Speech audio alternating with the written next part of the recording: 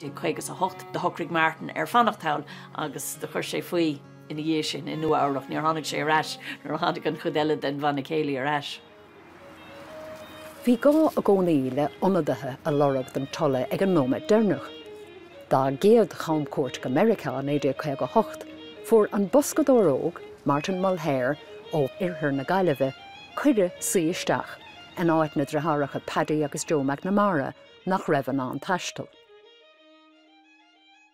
Paddy Kenny and PJ Hayes, they changed our lives. One night I was after playing with the Tulla and they said, "There's something I want to ask you. We've got a trip to America, we're going to go, and our two accordion players, they can't go, and we'd love if you join the band." And that was the start of all of this. Yeah. Well, you was playing with them before that on and off, and in England with them. I did a tour of England with them too as well, yeah. That was prior to coming here, yeah.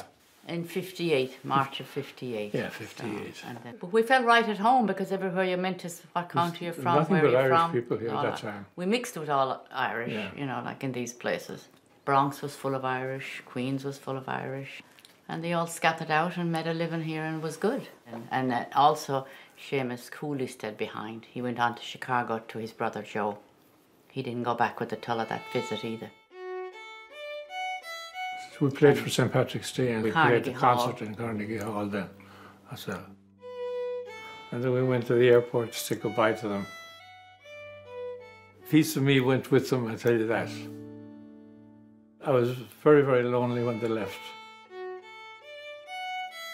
When that record came out, somebody said, "You know, the record is out." And I said, "No, I didn't know." I said, "You got to hear this great record, the Tulla Band and all that." I remember taking the record home and I had this turntable and I put it on and I went halfway to the first set of reels and I just lost it. I broke down and cried. Just the Tulla sound. It tore me apart, it did. And I didn't listen to the music or I didn't play it for the longest time. I didn't play the accordion for probably 3 years. Since I was crawling around the floor, that music was there. Now all of a sudden it was gone. I bought a Stratocaster guitar and a bunch of us formed a band.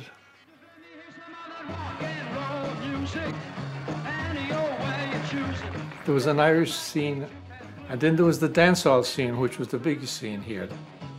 And that gave us the impetus to say, well, this is where the music is going. So I'd spent, I guess, 15 years working in dance halls, playing modern music, as they called it, the hits of the day. When the Céilís got popular here again, all the show bands fell apart and they all went back playing traditional music. So I started out on the accordion and I wound up finishing on the accordion as well, because for Céilí dancing, you have to have an accordion in the band as well. So I did a lot of Céilí work in the finish.